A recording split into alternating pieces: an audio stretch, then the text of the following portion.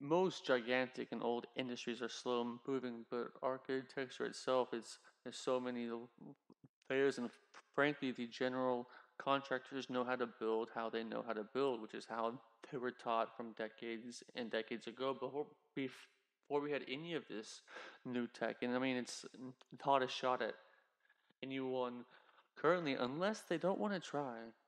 Like, you don't want to try and push it and innovate and have even a more efficient process, is for all you greedy people out there, more efficiency means more profit. It's not just about the profit, it's about truly being able to make a space, because no money is worth what the building's worth.